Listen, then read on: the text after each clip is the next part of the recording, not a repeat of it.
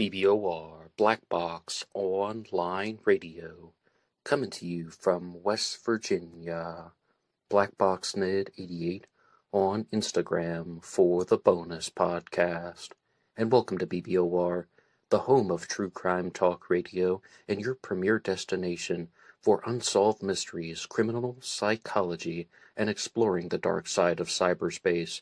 My name is Ned DeHaan, and I am your host, as well as the creator of AstroPsych 400 here on YouTube, and regular contributor to the Zodiac Killer channel.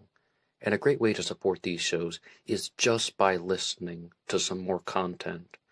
But you can also go over to Amazon.com and have a look at the book Killer on a White Horse, written by me, Ned DeHaan. It is a novel, murder mystery, inspired by the Zodiac Manson connection, but it is indeed fictional. However, who doesn't love a good mystery? And there is always the TeeSpring page.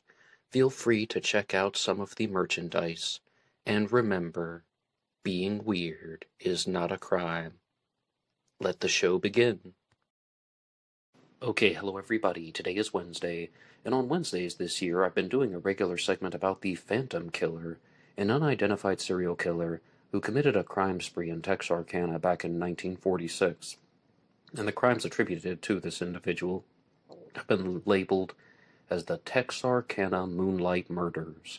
And just a couple of quick announcements and reminders before we truly begin. The first is that this is the concluding segment for the Phantom Killer series.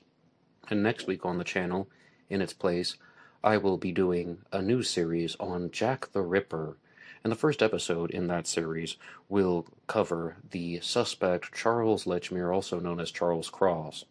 Now, you close followers of Black Box Online Radio will notice that I already did part 1 of the Charles Lechmere series, which came out last Friday for the Anything Goes segment, and the second part will be coming out next Wednesday to anyone who's listening to these things live or regularly.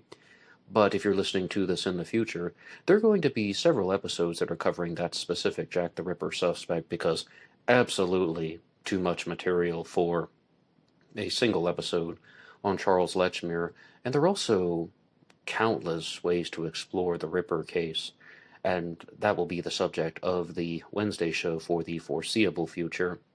And I feel a little bit conflicted about that.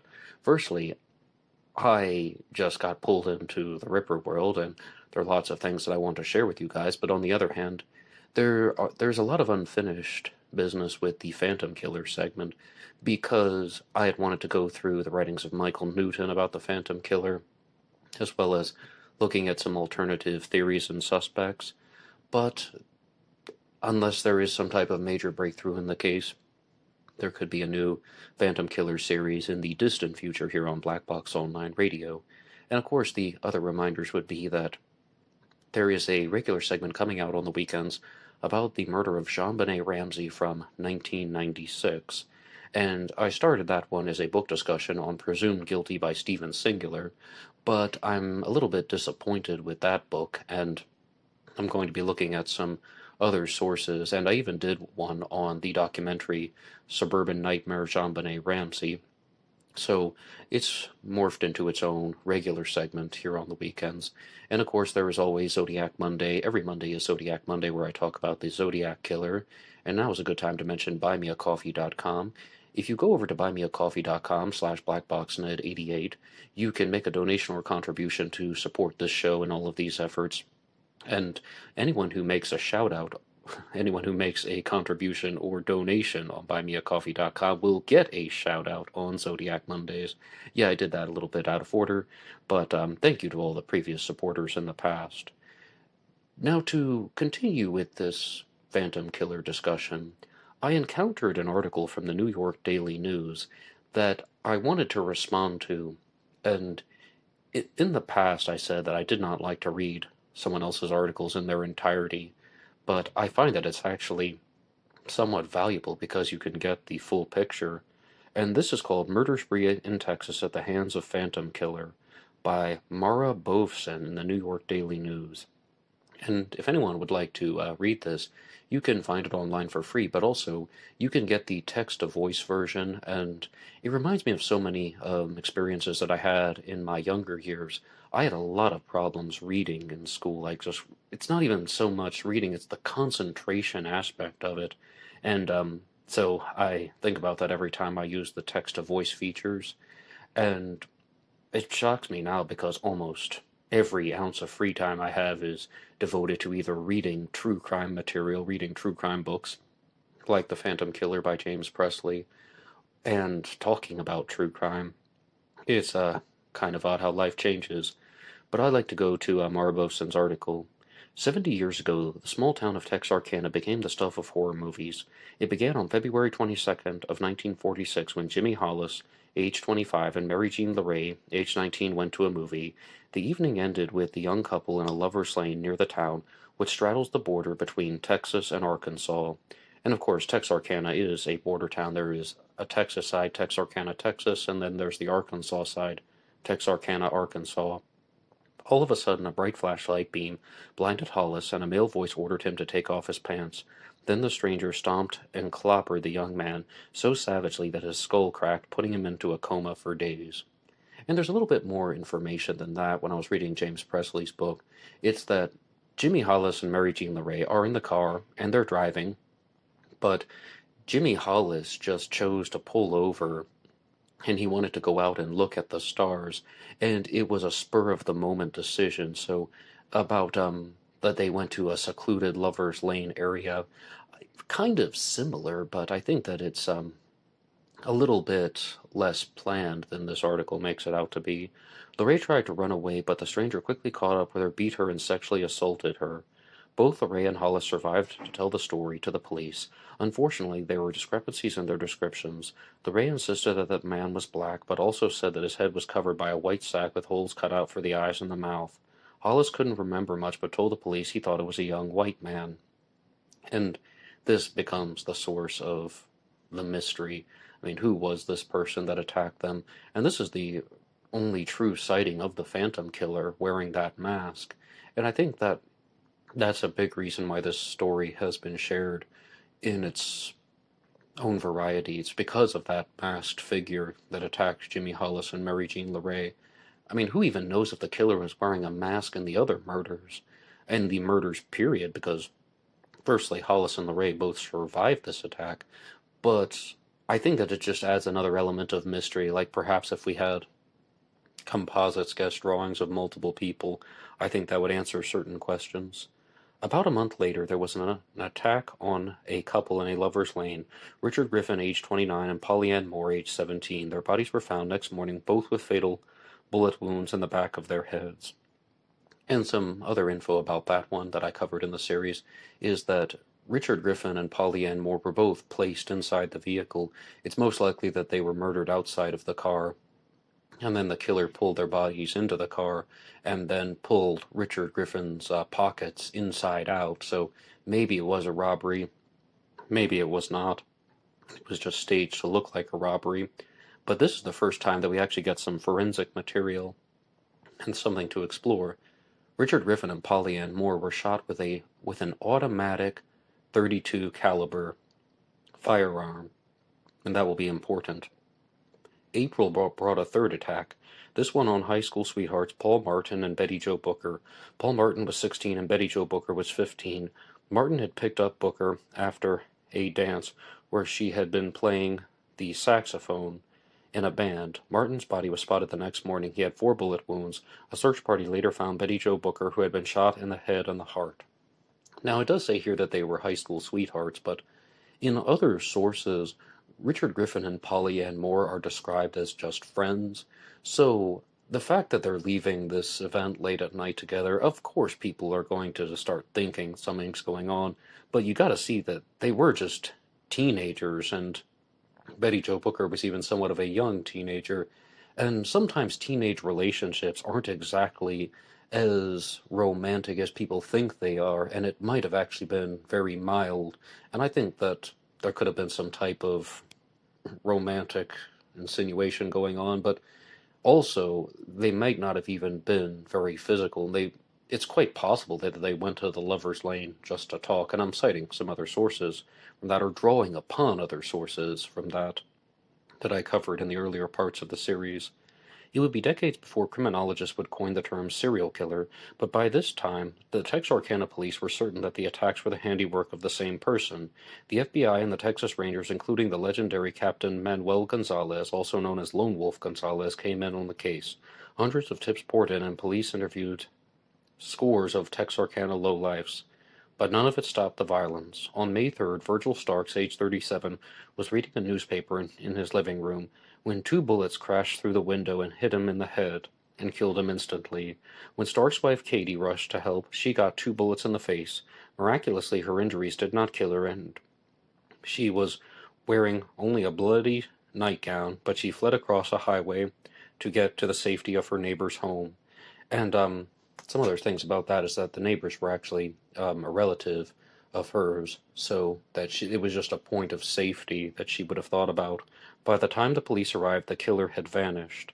And there's a reason for that, because the male resident of the home that Katie was running to fired a gunshot into the sky to scare off the perpetrator. Swarms of reporters who conjured up the terrifying nickname the Phantom Killer descended on the town. The Texarkana Gazette printed a front-page color photo of a red-handled flashlight that the Phantom Killer had dropped at the Starks house in hopes that someone would recognize it, but no one did. And before I say anything else about suspects or theorizing, I would like to talk about the murder of Virgil Starks. And he was much older than the other victims. You heard that Betty Jo Booker was 15. Virgil Starks was 37. He was not sitting in a car, the way that the other victims were, or at the very least, nearby a car. Jimmy Hollis got out of a car, as I said, to look at the stars. But you have an older couple, not elderly, I almost said elderly, no, absolutely not. Virgil and Katie Starks were both in their late 30s. Virgil was 37. Katie was born just a few months apart from him, actually. And they are just in their house, minding their own business.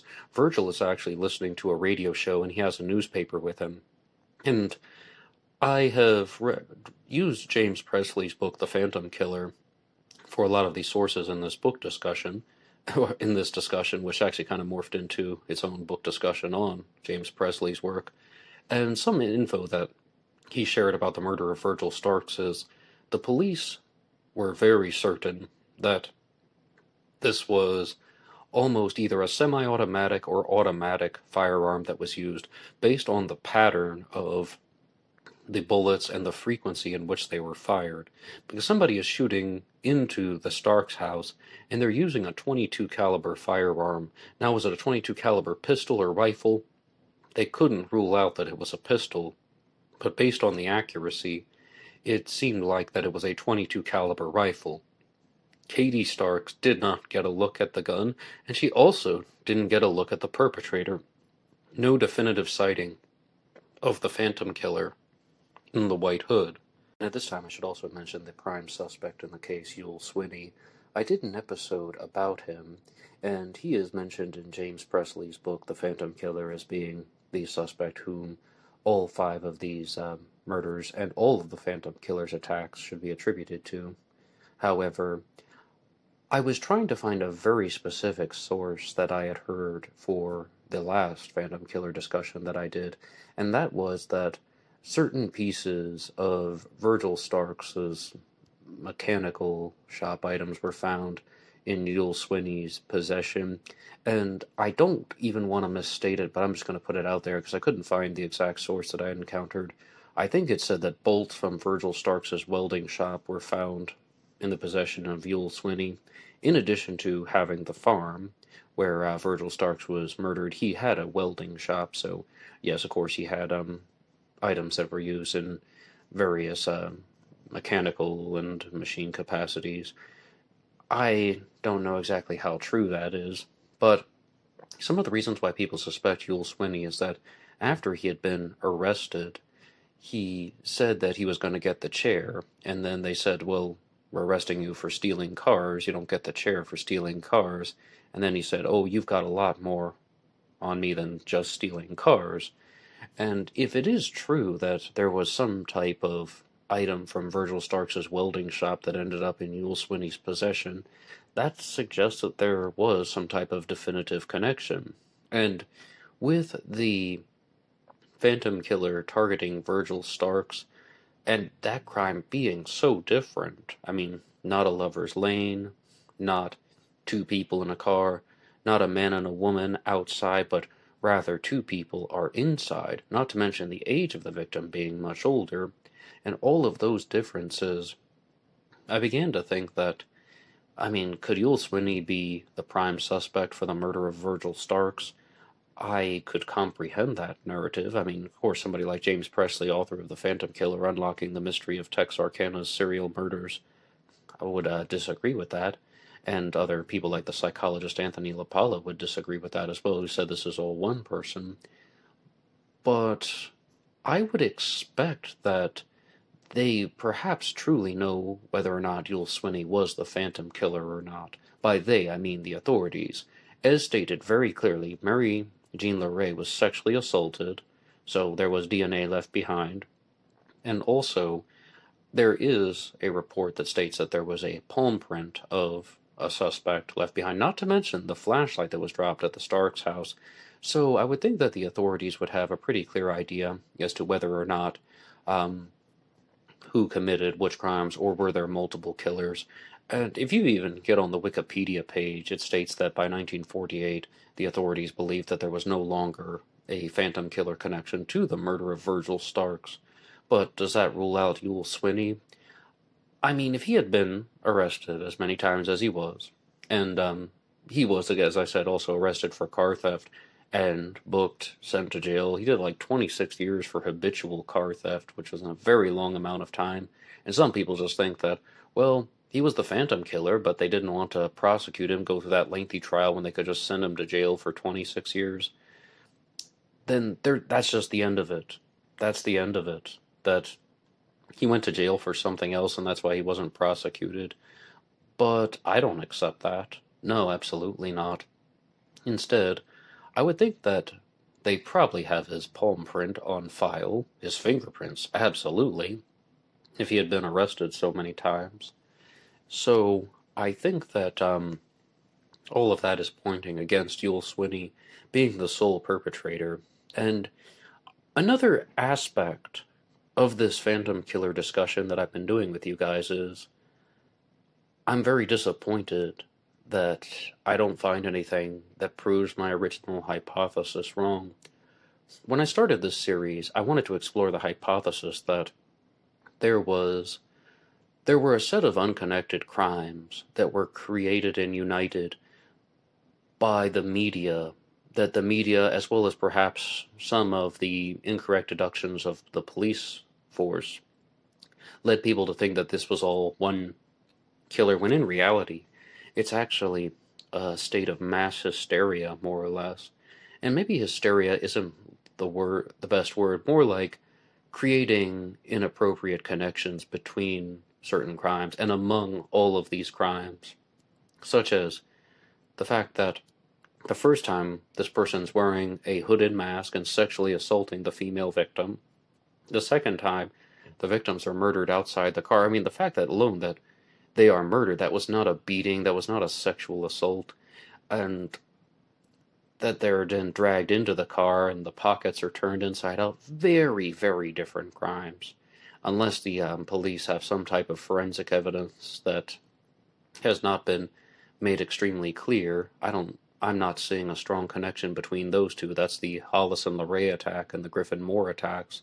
And then you have the attack on Betty Jo Booker and Paul Martin, which more or less those two victims are hunted for sport, and a very substantial distance is found between Paul Martin's body and Betty Jo Booker's body. Then you have the Starks murder, which takes place inside the house, and the victims are older, all of the differences that I've already stated. But a true unifying factor between the second and third crimes is that a .32 caliber automatic pistol was used, and I can accept that that was the same perpetrator. However, this is the biggest however. Think of this with a capital H. I've talked to you guys a lot about Jack the Ripper and the Zodiac Killer and the New Orleans Axeman. And over time, I can comprehend more about how all the differences in these crime sprees can show that it was a single perpetrator. I mean, you look at the Zodiac Killer mystery, there are an enormous amount of differences, yet a single perpetrator theory is very plausible. You look at the Jack the Ripper case, and it's a little bit harder, but it's still possible. You look at the Phantom Killer case, and it is still completely possible, plausible, and reasonable to think that this was all one person. And one thing that people don't like too much about Black Box Online Radio is that I jump around from idea to idea, and they're saying, no, wait a second, you just contradicted yourself. You just said all of these points about how there are multiple killers, and now you're saying all these points about how there was a single killer. Well, it's an unsolved case. I don't know, and I'm also not selling you anything about the Phantom Killer. So, I'm just telling you what I genuinely think. There are points for and points against about how these operations took place. There could have been a deranged maniac who was fueled by sexual impulses to commit violence, and he committed 5 murders in Texarkana in 1946. Or there could have been a set of crimes that took place in a very small amount of time, and the media made people think that this was all one person, that this was a Phantom Killer. My honest take on the attack on Jimmy Hollis and Mary Jean LaRae is that that was a very deranged sexual assault, and that somebody was just absolutely out of his mind, but he wanted to sexually assault the female, humiliate the male. Maybe some type of robbery was planned, but that was just like a purely maniacal crime that took place. With the Griffin Moore murders, it's possible that there was a real robbery that took place, about how the victims' bodies were staged and the pockets pulled inside out. Some things could have actually been stolen, maybe. And then with the Booker Martin murders, again, that's just someone who is most likely trying to kill the victims, not get caught, lost control of the situation, then regain control of the situation. And with the Starks murder, it seemed like Virgil Starks was specifically targeted. The fact that he's inside his home and he is shot sitting in his chair, listening to the radio. But the fact is, when the person heard the gunshot that was fired into the sky by the neighbor of Katie Starks, he most likely ran away. So definitely not a completely deranged maniac, someone who was going through an episode where they weren't aware of their mental faculties. I mean, at the very least, they had instincts and calculation, but with such little evidence, if I had to make a determination right now, I would say that there actually were different killers in this. If I had to, we're talking something like 51% multiple killers, 49% a single killer, but I would lean toward that being the mass hysteria, fictitious connection angle, that Jimmy Hollis and Mary Jean LaRae were attacked by a different person. One person committed the Griffin Moore and Booker Martin murders. Why? I simply do not know. And that somebody else committed the Starks murder, and perhaps that even could be Ewell Swinney. And why did the crime stop? Well, there wasn't an actual phantom killer to begin with. There was just a cluster of criminal activity and not a lot of evidence left behind, and that people insisted that it had to have been the same person. And maybe you got some things like similar footprints, because also in James Presley's book it's shared that they were able to identify the walking path of the killer out of the Starks home and walking up to the Starks home, but not a lot of info was shared. They just said that these are the boots of a man, which we already knew to begin with, that or that the whatever theory that you're going with, the perpetrator in the Phantom Killer case was most likely male. So, I mean, Virgil Starks, like, if he actually did have some type of definitive connection to Ewell Swinney, then Ewell Swinney should be a pretty good suspect for that. That would explain all of his odd behavior. And another reason, though, why Ewell Swinney becomes the prime suspect is his wife, Peggy Swinney, provided all types of statements that made him look very guilty, and she even said that she was a witness to one of the crimes. But the police didn't believe her. I also don't believe her. I think that she had some buyer's remorse for her marriage. She was very mad at him, so she wanted to do something to vilify Yul Swinney, because why aren't those purely established facts? That she's saying stuff like, oh, well, she was close by on one of the murders, and she witnessed Yul Swinney attack Betty Jo Booker and Paul Martin and throw Betty Jo Booker's saxophone over a fence on the right side of the road. Well, why aren't these established facts? Why doesn't the forensic evidence support that 100%? Or why couldn't she provide details that only the killer would know, not something that the police would have already been able to know that could have been fed to her by interrogations, as well as her attorney? I mean, it's not enough, it's insufficient. And the police didn't believe her, I don't believe her, and that's why it's an unsolved case.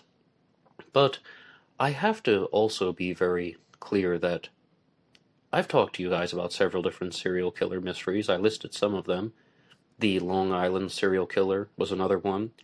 And I also don't want to be in the position where I'm just chalking everything up to multiple killers. And I definitely could put that all in order, be like, oh yeah, that's why these things like Jack the Ripper happen, or the New Orleans Axeman, or the Phantom Killer, or the Zodiac Killer. Well, they're just unconnected crimes that have been created and strung together by someone's imagination at some point along the way. Jack the Ripper, for example, a journalist named Frederick Best, could have fabricated letters. The New Orleans Axeman actually could have just been that there were copycat crimes, as well as a jazz musician writing a letter pretending to be the Axeman, saying, if you don't jazz it up, you'll get the axe. Or also genuinely unconnected crimes where someone like attacked a woman and beat her with a lamp and then stole the axe. That would also fall in the copycat category, because I mean, that was talking about the attack on Harriet Schneider, where someone most likely committed a crime, got caught, and then they tried to pass it off as the Axeman, and they did it rather successfully. But with the Phantom Killer, I mean, I'm really not seeing something that is overwhelmingly convincing that this was actually one person. But the reason I mentioned the Long Island serial killer was that is an example of a true crime case where I go with one perpetrator. Yes, the Long Island serial killer committed a rather conventional serial killer reign of terror from 1996 to 2010. Maybe more, maybe less, but yes, one serial killer, one perpetrator, and that one, I don't see the evidence of multiple killers, and I'm really hoping that anybody, including me, isn't going to look at a serial killer mystery and just play the game of, I'm going to force my personality onto these events, and this is what makes sense to me. Well, it doesn't have to make sense to anybody, because it was John Lorden who hosts the show Brain Scratch, and his true crime channel here on YouTube. He said that sometimes in the true crime world, we will get answers that won't make sense to us. And that is just so true. It's like, you won't comprehend the motive, or you don't comprehend why this person did something, or you won't comprehend why this is a better interpretation of the evidence than this. But the fact of the matter is, that's what actually happened. That's the answer to the mystery. And I totally side with that point. But I think I've shared all of my observations about the Phantom Killer case, and in the future I would love to do some more book discussions on this. I said I wanted to read Michael Newton's book, and I also am very fascinated with the comparing and contrasting between the Phantom Killer case and the Zodiac case. The Phantom Killer is more or less a predecessor of the Zodiac Killer. I genuinely believe that the Zodiac was very familiar with the Phantom Killer story from 1946 and used it as a model for the crimes that took place in the 1960s. I also believe that the Zodiac was very familiar with Jack the Ripper, and I've contemplated writing a book about the evolution of these serial killers with those four case examples that I've been talking about: Jack the Ripper, the New Orleans Axeman, the Phantom, and the Zodiac Killer. Because I think that Jack the Ripper was a real turning point for criminal behavior, and mass hysteria could be one thing, fictitious connections could be one thing, incorrect interpretations of the evidence could be another, but I would love to talk to you guys more about this in the future, but as of now, I will turn it over to you and look forward to reading your comments down below. Anybody can write the show at blackboxonlineradio@AOL.com. You can also get me on Facebook. My personal Facebook is in the description box. And there is always BlackboxNed88 over on Instagram. And I will see you there for the bonus podcast. Until next time.